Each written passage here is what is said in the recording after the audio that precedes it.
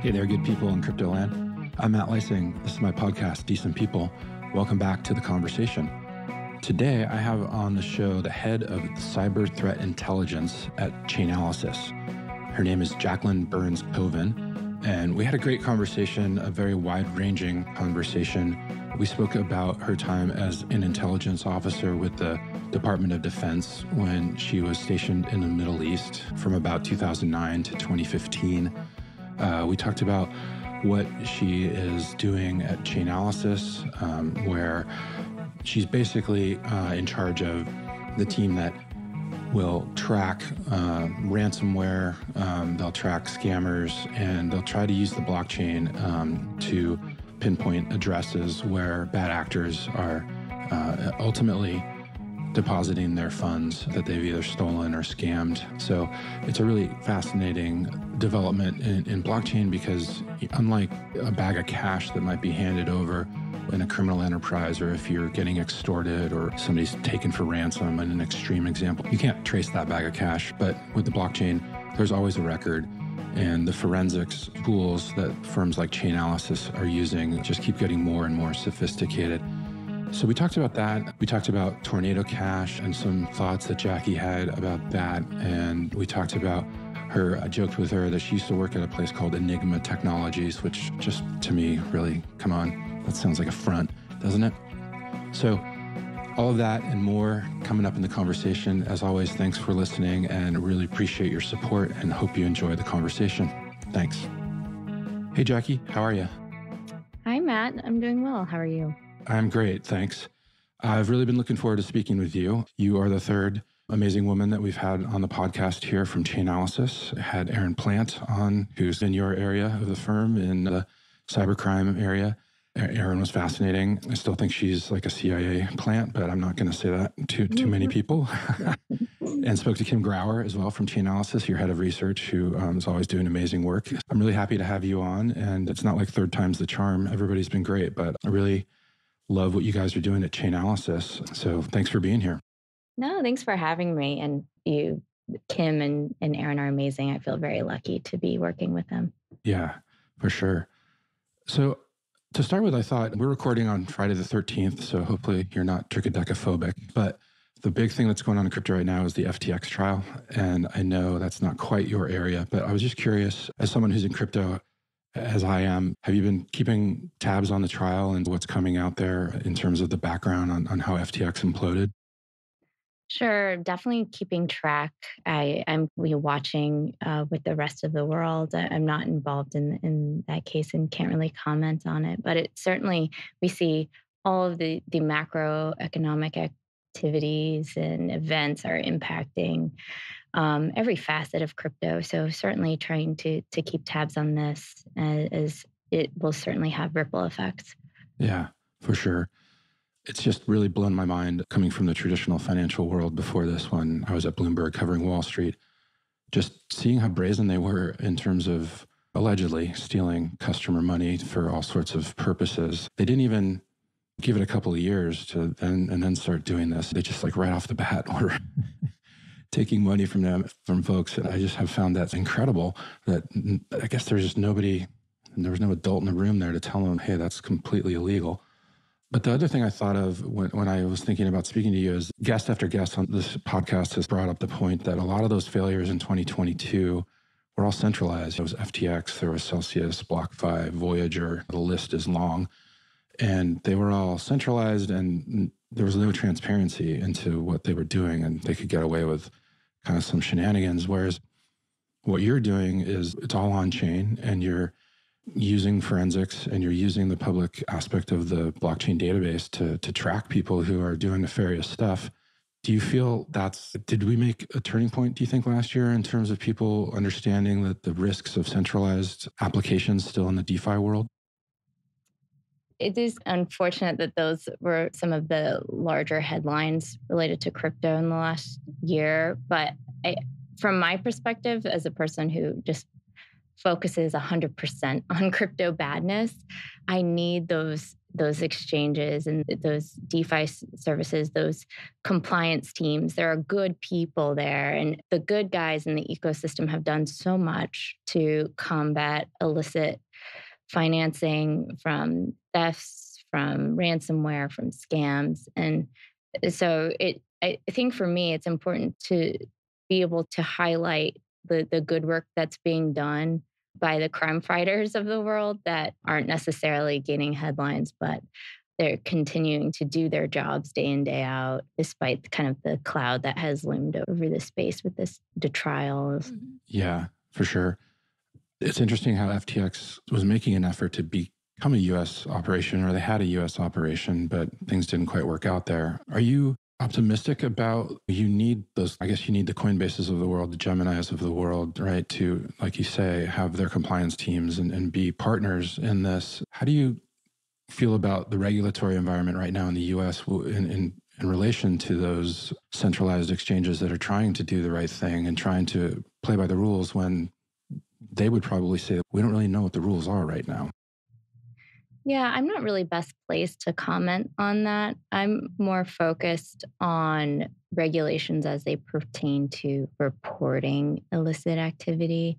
And so I think those are some of the regulations that I'm looking at and following. And I think overall, there's been such a push in my space from the regulatory and law enforcement perspective to be able to shine a spotlight on illicit actors globally, illicit exchanges that are laundering dirty money. I've seen the sanctions designations of mixers, darknet markets, and Yeah. exchanges based in Russia that have really made an impact on imposing cost and sending a message that those that would skirt the rules, even if they are beyond US borders, can be impacted. And the US isn't alone in this. We're actually seeing global regulators coming to bat, South Korea and the UK, for instance. I think there's a steady and also unpredictable cadence of regulations and sanctions designations that are really sending a strong signal and taking threat actors that may be laundering or processing dirty money by surprise, which is, I think, a very positive thing for the ecosystem. Yeah, that's great to hear. And that leads to, I was going to ask, what are, since crypto is such a global market and industry, you must be dealing with, like you said, governments and exchanges all around the world. What are there certain areas of the world that are easier to work with now, or is everybody coming along on the same page? Or how would you characterize the different parts of the world where crypto is active in terms of helping you guys when you have an investigation, or maybe in flagging things to folks? Like, how's that looking these days? I think we're leagues better than we were when began in this industry about 5 years ago. I think there's always room for capacity building. I think the Financial Action Task Force, always releases very descriptive guidelines for identifying potentially suspicious activity. Is that a global organization? It is. It Okay. is. But there are certainly jurisdictions, and we frequently point them out, or that there are outliers in our crypto crime report, which basically summarizes illicit activity across the spectrum of crimes that may occur. But we see the same culprits geographically often that are receiving illicit funds. However, it's a smaller consolidated list of services than we saw several years ago, for instance. I think we're still seeing some of the same offenders, but definitely a smaller list. And I think that is in large part due to law enforcement and regulatory actions that are able to shine a spotlight on these services that would be processing illicit funds. Okay. What, maybe right here at the top, maybe you could give us, like, listeners, an example of what you are investigating. Like, maybe what's the most common illicit activity? Is it like ransomware or hacking or whatever? And then just maybe take us through the steps in a very high level process of how the crime is committed, and then where you guys come in and how you try to track down who committed the crime. Sure. So I lead our cyber threat intelligence team. So my team is looking at identifying wallets belonging to those that would scam, steal, and extort for cryptocurrency, as well as the tools and services they rely on for their attacks. And that can also include the goods and services that are illicit that can be purchased with cryptocurrency. So, for example, child sexual abuse material, opioids, stolen credit card information. So we focus on darknet markets, fraud shops, stolen funds, scams, Such a fun ransomware, stuff. malware. So it is just all of the possible spectrum of badness, really, is what my team focuses on. And certainly related to cyber threat intel, ransomware has loomed large over the last few years. And not just in terms of the volume of attacks or the volume of proceeds they've been able to extort, but in terms of it being elevated to a national security issue.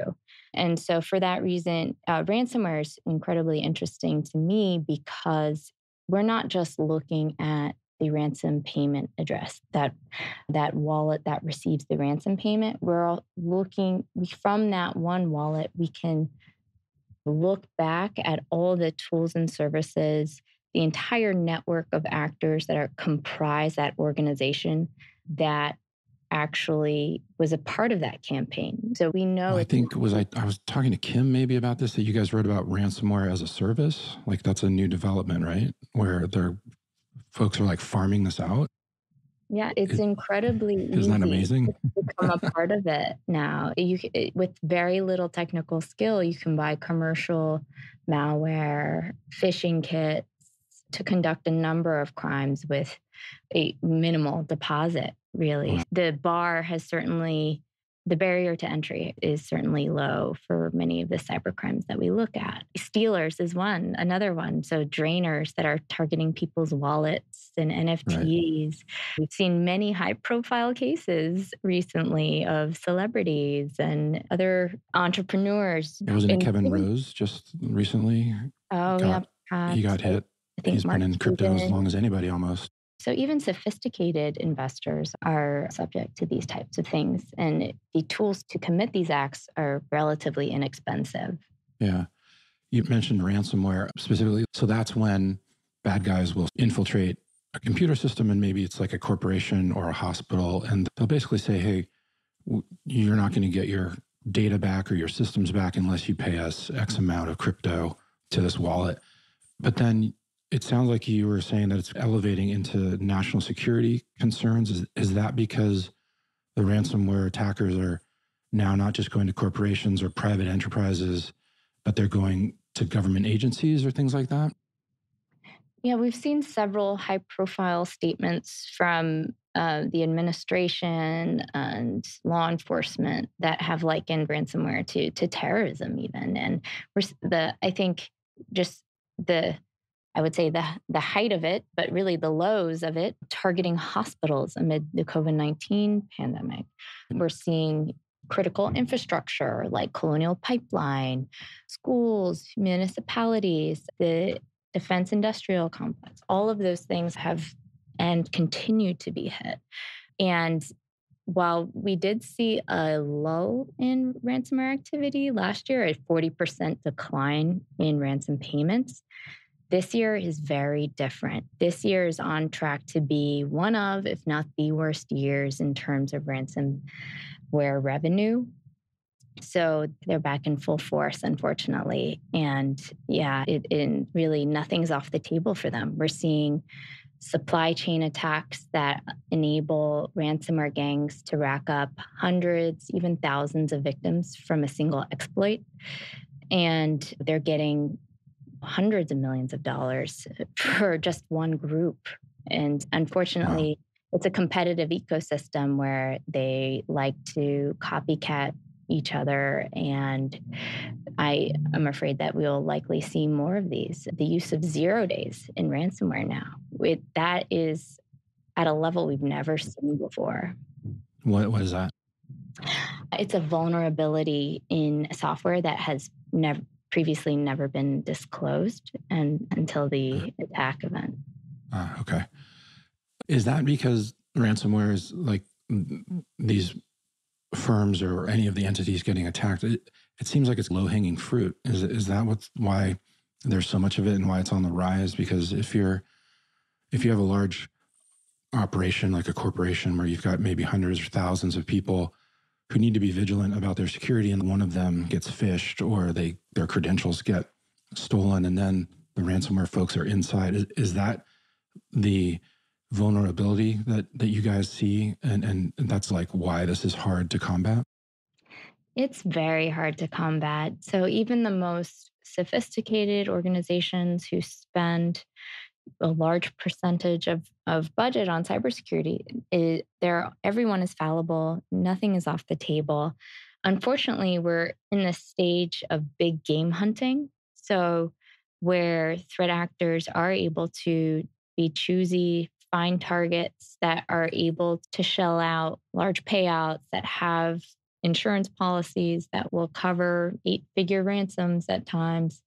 But we're seeing both. We're seeing this big game hunting dynamic where sophisticated actors can deploy really sophisticated attacks, phishing, vulnerabilities, 0 days, which are not cheap. And we're also seeing the less sophisticated actors going after the low hanging fruit. And we're seeing this play out in average ransom demands. We're seeing like eight-figure ransoms, and we're still seeing like 3-4-figure ransoms too.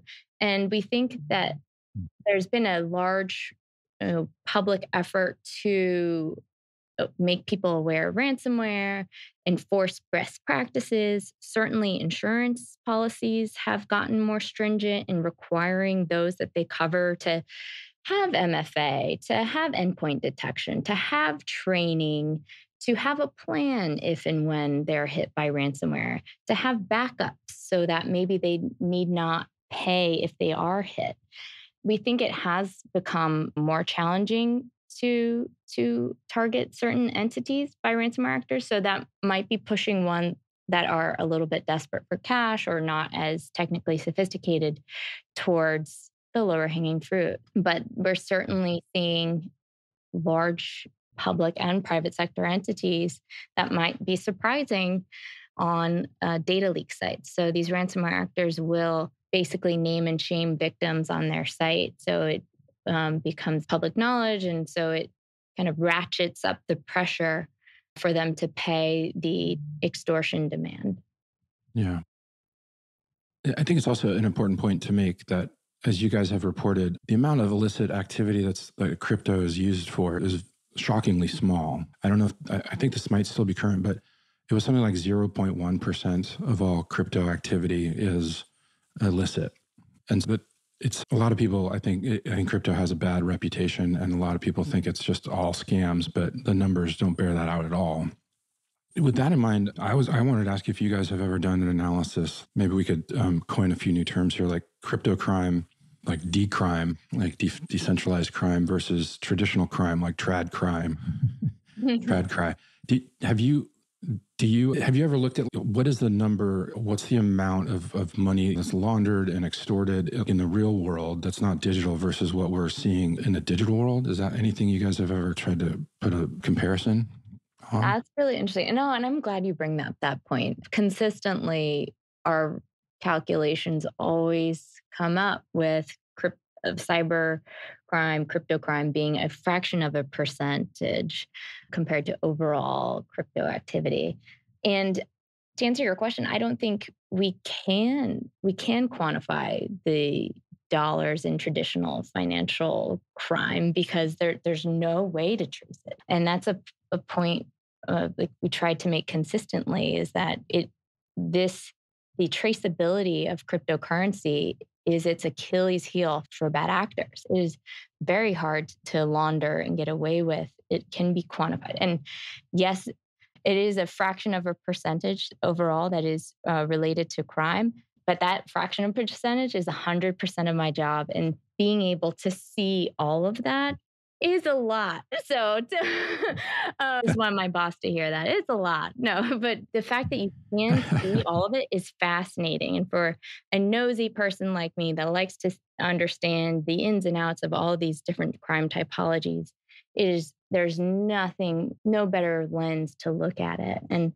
I love it because it is often that missing puzzle piece when other indicators, other visibility and telemetry can only get you halfway there on the who done it attribution, or where did it go, or who else is involved, how did they get in, how did they break into the house, meaning like an institution that they hacked into. And often looking at their shopping cart, looking at all those the infrastructure and tools and services and commodity malware encrypting services that they purchase can tell the full picture just by looking at the receipts, so to speak. Yeah. So depending on what they're using or where they get it from, that might paint a picture for you about where these people are located, and that sort of thing, and just give you more clues as you go about your investigation. Absolutely. Absolutely. And you run into a wall very quickly in the traditional financial ecosystem. And I love to, I work with a lot of financial institutions and many who are very sophisticated in this space already, but I love speaking with newcomers because that moment when the light bulb comes on for them, that they're, they're like untethered, they can actually see so much more than they can in the traditional financial system that they were brought up in. Yeah, you get to blow their minds a little bit. Hearing you talk, it made me wonder if, I think a lot of times people like feel like cops. If you're a cop, you're always dealing with criminals or people who are in bad situations. That's what you're doing here in crypto. But are you able to separate like that from the bigger picture in crypto? I know you see a lot of the bad stuff, but are you taking in the good stuff as well? That's a really interesting question. And because we can see so much, sometimes it feels like the work never stops. So it's a blessing and a curse. So I think it's really important, like for like mental health and cyber and investigations and law enforcement, I think is all so super important. Burnout is a super important topic. So celebrating the wins, I think, is really important. And I'm so fortunate to work with people who are just smart, but also have a sense of humor, and we can make light of situations and know when to take a break and have a beer. Yeah, certainly there's a lot to celebrate, even though a lot of what we do is really serious. And there, thankfully, seizures of assets, identification of the perpetrator, successful court cases that are all the wins that kind of buoy us, even in the darker times. Yeah. So prior to Chainalysis, you were an intelligence officer with the Department of Defense. What can you tell me about what you were doing there, and how did that prepare you for what you're doing now in the Web3 space? Yeah, that's actually a perfect segue from your last question, because I was doing pretty serious work in the Department of Defense. I loved it. I was an intern in college and went on to work full time. So I had never had any exposure to private sector prior to joining the government.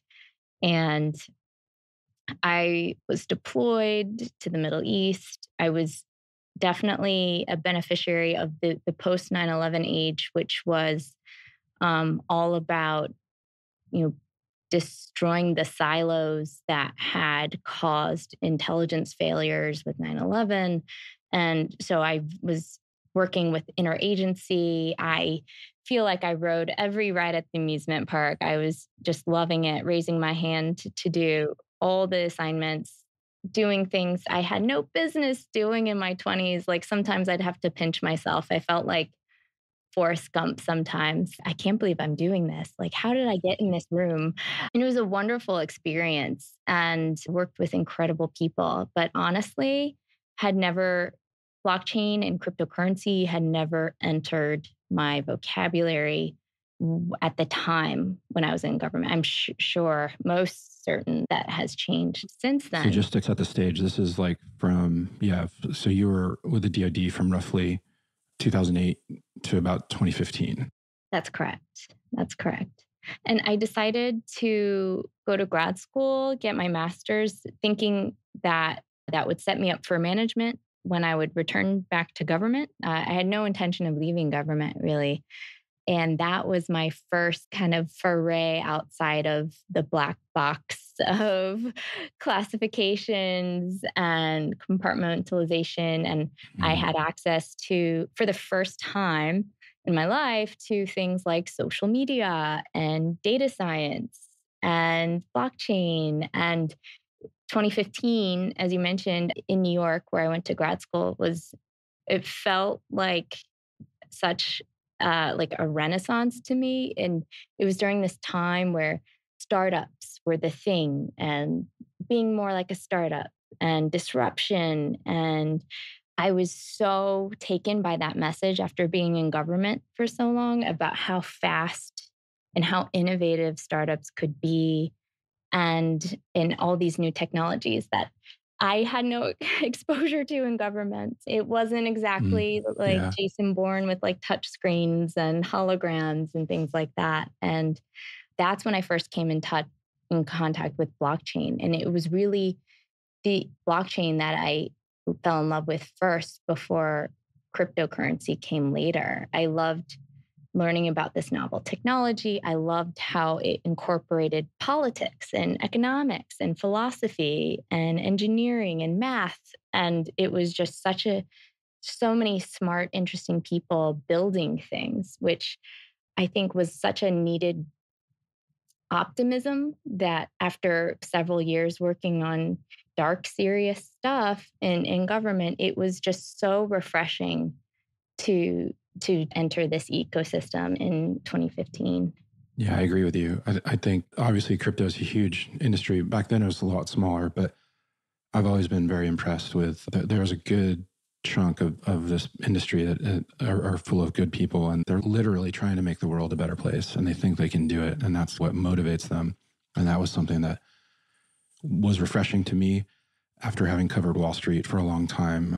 A lot of the motivation there is money, and that's about it. And the financial crisis was something I went through firsthand and saw that to devastating effect. Getting after that, like transitioning into covering blockchain and what the Web3 kind of space has become was great, because there are a lot of people in that world who, like you said, are optimistic, and they think they're not trying to replace anything, but they're trying to provide an alternative for folks that I find really admirable. Can you talk about anything like what you're doing in the Middle East for the DoD? Were you like in trying to disrupt communications networks or anything like that I'm just fascinated by that kind of work. I'll say that I ended my tenure being a nuclear weapons analyst and thought I was taking a hard No, right that's it. to join a blockchain startup. But sometimes I feel like I'm just a nuclear weapons program accountant some days when we're tracking North Korean stolen funds. But I know Yeah. I've had It does come full circle with the Lazarus group, doesn't it? doesn't it? Uh, I wanted to get to the Lazarus group, but first of all, I'd love to just take another step back. You mentioned how blockchain, and what fascinated you, partly it was it incorporated economics and politics and economics and all these other disciplines. When you were growing up as a girl, were you a jack of all trades? Was that like, were you interested in all those sorts of things and how they intersect? Or how would you characterize like why that sort of broad spectrum appealed to you so much? Yeah, I'm actually an army brat, so I moved probably 13 times before I went to college. And Mm. so we would just airdrop in to a new location, a new school, a new country, a new language, and just have to make do. Like, this is your home for the next year or the next 2 years. And just being having to get up to speed quickly on your new environment and make friends. And I love that lifestyle. I know it's not for everyone, but I think that really started my desire to learn new languages. That just kind of and I also would get bored if we lived somewhere too long. Oh, it's been 2 years. We should probably move. And You get the edge. in this space, you could never be bored. It's constantly humbling. It just moves so much faster than any other intelligent subject I've ever been a part of. And I think that's why I see myself in this space for the rest of my career. It's just, constantly innovating in ways that benefit people and build businesses, but also at my job, watching how threat actors are adapting to. So I think my upbringing in moving around has certainly influenced me. My parents being in the military certainly gave me like a sense of mission and service. Although I was the black sheep in the family and Mhm. I was a civilian in the Department of Defense and didn't join the military, and I'll never live that down. But I'm hoping they understand now what I'm doing. I think it was a little bit uneasy for them, to try to describe what a startup was. If you can describe blockchain forensics to your parents, then you're a couple steps ahead of me because I'm still struggling with that. Thanks. Um, Yeah, any uh, tips? I was Always. yeah, I was curious. As an Army brat, you mentioned you have to become really good at making friends quickly and adapting to new environments. How do you think that affected your ability to maintain relationships through your life? Has that been difficult because you always got uprooted and went somewhere new? It's definitely there were definitely hard times when you're, like, still wearing MC Hammer parachute pants, and then you go to the next school and they're not cool anymore. That can be pretty traumatic, but, um, Yeah, that's a steep learning curve. yeah, but, no, I loved it. It helps you identify very quickly or become very good at identifying your people, and who to spend your time on and who not to even bother with. And I Yeah, that's think a really in this, interesting point because most kids would never have that experience, right? Because they're staying in the same place. So they might not realize that, oh, this whole dynamic here is replicated at school after school, all over the country, all over the world. it's so true. It's so true. And that's what I love about the crypto ecosystem, or like when I joined Chainalysis, like 5 years ago, nobody was from this space. Nobody had years of experience doing it. And everyone has such a unique, cool background. And it's just such a diverse ecosystem. There's no like pedigree or click. It was just and it requires so many different disciplines, and it requires so much unique expertise from various backgrounds. And that's why I think it's just been so cool, not just people at Chainalysis, but people in the ecosystem in general. I feel like I've just Yeah, kind I of been able to totally find. agree. Yeah, it's a huge reason why I started Decential with my partner because I just found the people so fascinating after I wrote my book about Ethereum and just took a deep dive into it. And everybody I've met back then and up until this day, there's just always just incredibly interesting people coming from all different walks of life into this space. And that's something that I just found as a storyteller that you just can't ask for anything more than that. You obviously had a military family, so what I would assume there was a little bit of pressure to go into the military, but was that you said you're the black sheep, you took a left turn and went into the civilian side of the DoD? Was that sort of was that always the plan, or how do you remember thinking about your future when you were in high school and then getting into college? Yeah, I really didn't. I was very cognizant of the influence of my family, and so I decided not to go to any like, military academies and go to college with an open mind. And I actually found fairly quickly I had an influential professor, and this is not too far after 9/11, that taught an Islam and politics course. And the Iraq War was very much in public consciousness. And I was so fascinated because I lived all over the world, but I have never lived in the Middle East. And so starting in college, I locked onto this idea like, this is what I want to do, this is what I want to understand.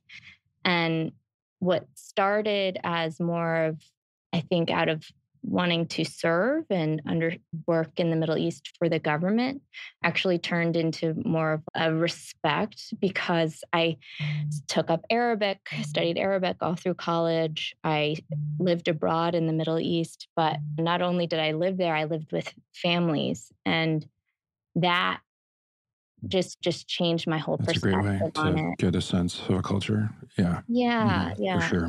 and again, just feeling like I could airdrop in these cultures, and just leave was not what happened. These people became my family's, and we're still very much in touch today. But it certainly has influenced me and my path, and I think it made me a Mhm. better intelligence officer. Yeah. Just as a quick aside, it's fascinating thinking about crypto in the Muslim world because of the Sharia law and prohibition against earning interest and things like that. It's a really interesting what some of the stuff that is coming out of the Middle East there. I find fascinating because there are those extra constraints that they have. I don't think I have a question, but we've reported on that a little bit at Decential, and I just find that really that extra twist makes things like super interesting to me. And I think we've Um, actually seen some terrorist groups in the Middle East that have actually shut down cryptocurrency fundraising operations because of the traceability of it. Too. From the hmm, terrorist financing perspective, they've learned that it's again the Achilles heel of illicit activity because it is so traceable. yeah, much rather have a bag of cash in the trunk of a car. Um, So just one thing I wanted to, before we get a little further up into your resume, one thing that stuck out to me, and so you worked for a place called Enigma Technologies Incorporated. You were a commercial manager. Come on, that's a front, right? That sounds either you were working for the Penguin in like the Batman universe, or that's just like CIA all the way through. It's Enigma Technologies. No, I'm my kidding, of course, friend but no, my that just friends sounds joke like with too me. good. Oh my gosh, no, you're hitting on something there because my friends joke that I choose my employer based off of their names, based on like how fun their names are. Yeah, it's real. I Chainalysis is pretty good. Yeah. promise. Okay. Let's get back to like Chainalysis and what you guys are doing now. And just, I know we spoke about ransomware. I was curious just to touch on, we mentioned mixers also briefly. And for folks who might not know, a mixer is a cryptocurrency kind of utility that you can send like a bunch of Bitcoin into the mixer, and then that Bitcoin gets lumped in with a whole bunch of other Bitcoin and then separated and mixed, and then you get the same amount out, but it's the in and out has been obfuscated. So that's a nice way to try to cover your tracks. Tornado Cash was a big one.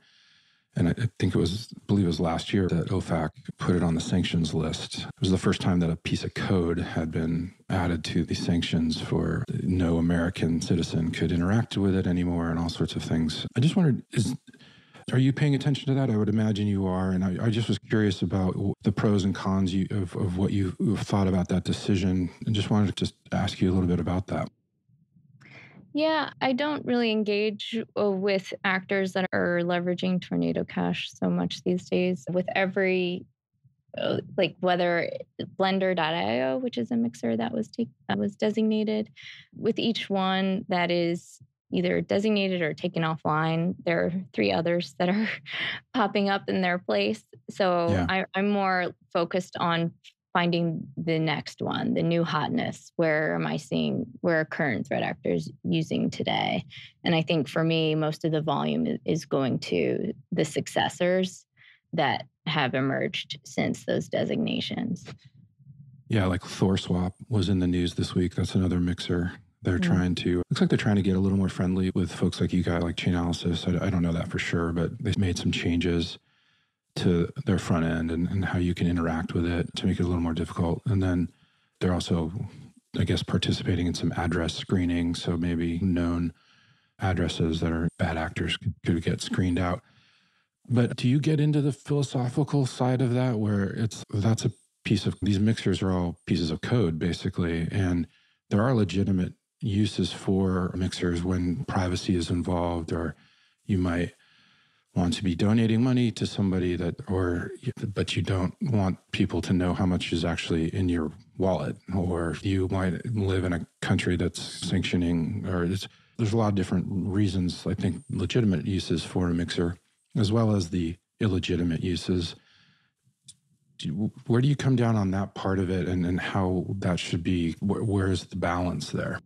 hmm No, it's a super interesting topic, and it's one that I follow more out of personal interest than that has to do with my job. I have certainly have friends in the ecosystem, have teammates that use mixers, not for anything illicit, but just for privacy. And so there certainly are alternatives available. And each technology is going to continue to evolve. There's going to be new protocols, new services, new out there. So I don't think innovation is stifled in that respect. And no, I definitely respect the use and understand the use for legitimate uses as but for me, my job is just tracking those that would use it for laundering dirty money and illicit proceeds. And certainly they can be used for that. Yeah. And another thing I find really interesting here is you can move crypto around and put it through a mixer or try to cover your tracks as much as you want. But until you can get that crypto out of the ecosystem and translate it or have it exchanged for, euros or dollars or rubles or what have you, it's like you've only got gains on paper. And that seems to me to be like the really hard thing here is that there are still countries like Russia and North Korea to an extent, I think, and some others where there are crypto exchanges that are definitely not playing by the rules and they will do that gladly for you. How much is that a frustration for you? And is that the sort of main pain point that you come across? If there was no way to do that, your job would be a lot easier, I would imagine. Mm, yeah. No, that's a good point. And I think, as we said, we're talking about earlier, there's a small number of services in some jurisdictions that are not responsive to law enforcement and are not enacting robust KYC AML policies at all. And threat actors will follow the path of least resistance. Now, what we saw after designation of some of the more offending institutions that were laundering everything from DPRK, stolen funds, to ransomware proceeds, to scams, that those that didn't enact robust policies could be designated. And in many instances, those designations were business killers. Deposits dropped to zero. And so these threat actors of all stripes had to find a new way to launder their proceeds, their dirty money. And for some time after those designations on some of those major exchanges and mixers, we actually saw threat actors holding on to their funds in private wallets for a lot longer as they tried to figure out what to Yeah. do with them. Like, what system could they trust? This is a Yeah, to new cash it mixer. out. Who owns it? How does it Hmm. even work? But I think what the last, I would say, 2, 3 years have shown is that, like, by following the money, it does shine a spotlight on the offending services that are the go-tos for criminals of all stripes, and that there are tools, there are policy tools at our disposal if they're not going to comply with global norms. Yeah. I'd love to ask you a little bit about the Lazarus Group because it seems like they are one of the biggest bad actors here. And that, for those who don't know, I wanted to ask you if I have this correct. My understanding is that it's sponsored by the North Korean state. I don't think that the people working for them are not necessarily in North Korea, but they are sponsoring hackers and other folks in different parts of the world, like Europe or whatever. And what they're doing is ransomware. They're hacking bridges, which seem to be a very fat target in recent past. And they're pulling in hundreds of millions, if not billions of dollars for North Korea, which most people think, and I believe this is something that the DOJ has said, that they think that a lot of that money is going to help fund the nuclear development program for North Korea. Do I have that right about how the rough architecture works of the Lazarus Group? That they're not necessarily, in North Korea, but that they have this network of people around the world that work for them? Yeah, my understanding, and I'm not following this integral structure of the group as close as many others in our company and many of the partners we work with. But we have seen this kind of multifaceted approach of getting access to victims. That's everything from standing up fake recruiting for jobs that is, you know, actually infecting those that would be applying for the job with malware.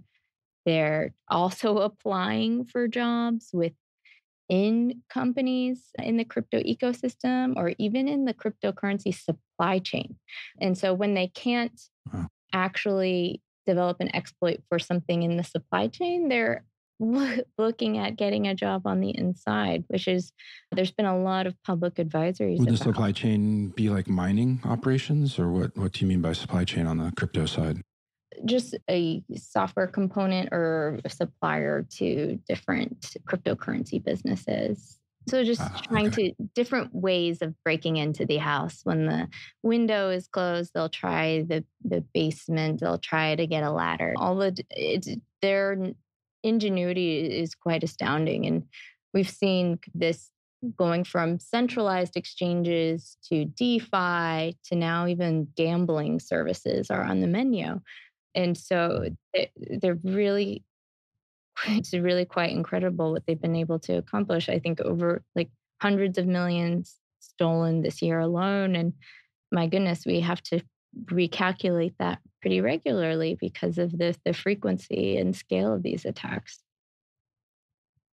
Yeah, it seems every week I read something about Lazarus Group is involved in something. Do you know, does North Korea, is part of their thing that they also will exchange that fiat, that crypto for fiat, like inside the country? Is that something that they're doing, or the government is sponsoring that sort of thing? Do you know?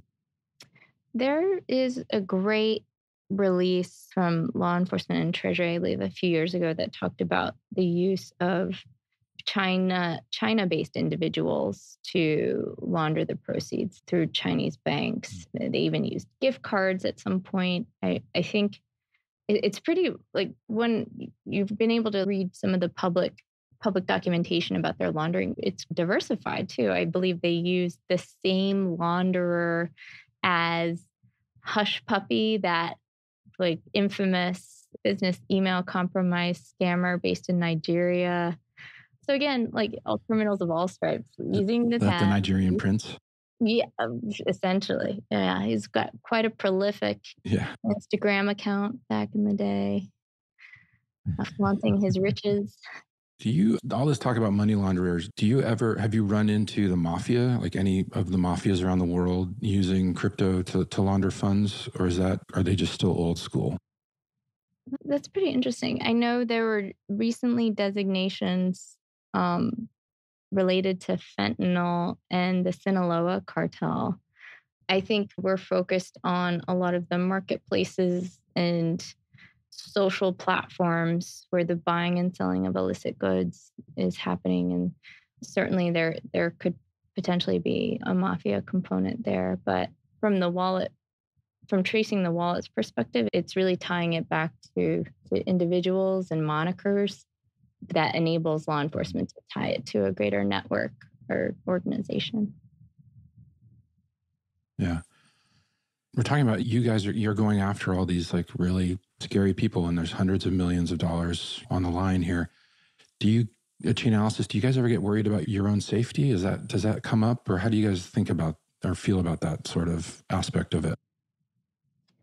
Yeah, I think people in our industry are certainly aware of the risks and the dangers. And I have good colleagues across the cyber threat landscape who are dealing with criminals that are financially motivated but have employed violent tactics in the past. Unfortunately, it's something to be very cognizant of.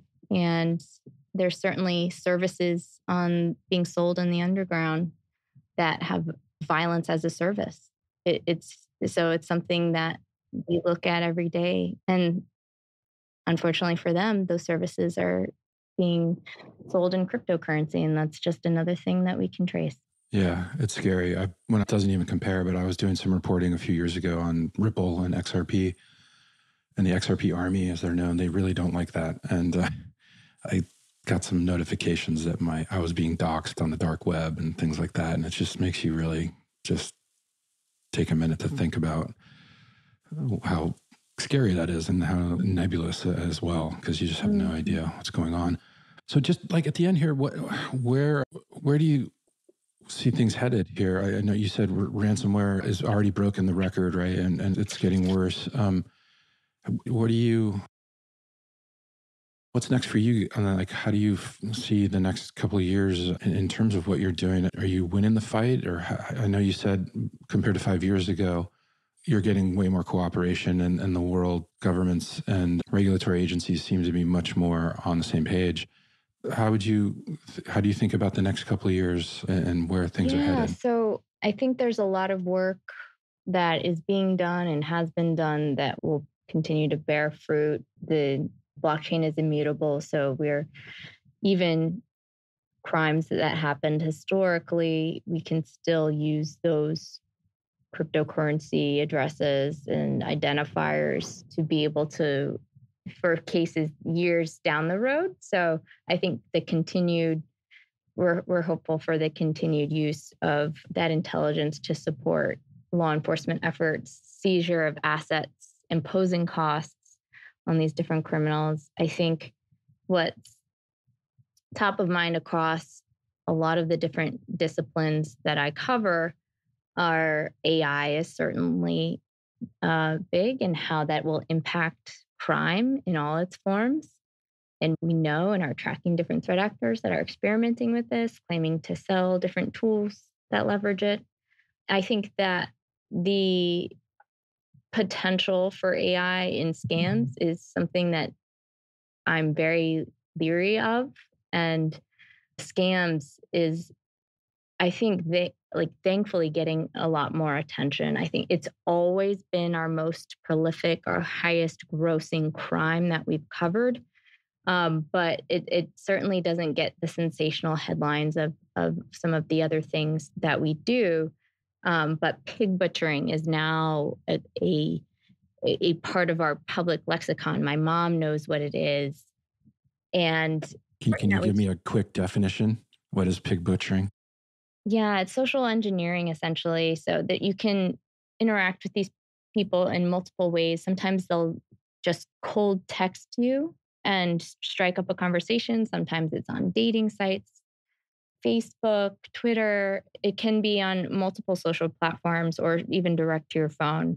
And they strike up a relationship with you, sometimes romantic, sometimes just friendly, and basically catfish people and Mhm. continue to have them invest more and more into a crypto scheme, basically fatten up the pig and slaughter it. That's where that saying comes from. It's Yeah. Chinese for Sha Zhu Pan. And yeah, it's super devastating, especially because it's agnostic to the price of cryptocurrency.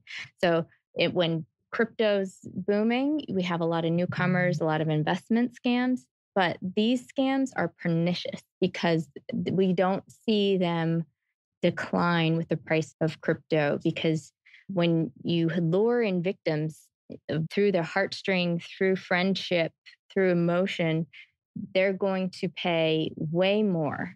And we've actually calculated that victims of pig butchering and romance scams pay magnitudes more than any other type of scam, because you think you're in love with this person, you think you're paying for their father's heart Mhm. surgery. It's the list goes on. And smart people even people with law enforcement backgrounds or people who are a little bit more, have a bit more stranger danger falling for them because they're getting very good. And that's why I'm extremely concerned about how That's why, AI yeah, is. AI could be terrifying there, right? Because it can learn from itself. And Jesus, Yeah. what have we done? Jackie, thank you so much. I love these kind of conversations. And thank you for sharing your history and all the fascinating stories and how you got into this. For folks who want to know more about Chainalysis or yourself, tell people how they can find you and just follow along with what you guys are up to. Yeah, thanks. So we are on X, formerly Twitter. I'm also on it. I'm J Burns Koven. Our blog, the material we release is incredible. We're constantly releasing new reports. Some are exclusives, investigations, macroeconomic statistics. We just released our geographies report talking about the global adoption of cryptocurrency. And right now, we're in the full swing of preparing for our end of year crypto crime report, which is always really unique insights. And Yeah, we also have some free training courses on videos online as well on our website. So come check us out. Oh, cool. Yeah, I highly recommend it as well. The crime report, especially, is always great reading. I've covered it for a couple of years now. And yeah, I'm really impressed with everything you guys are doing. So again, Jackie, thank you so much for coming on and sharing your time with us. I really appreciate it. Thank you. That's it for this episode. Thanks for joining us. And don't forget to rate and follow this show on Apple, Spotify, and Amazon Music. Decent People is a production of Decential Media. It is produced by Matt Bogart with music by Brian Duncan and Kareem Imes.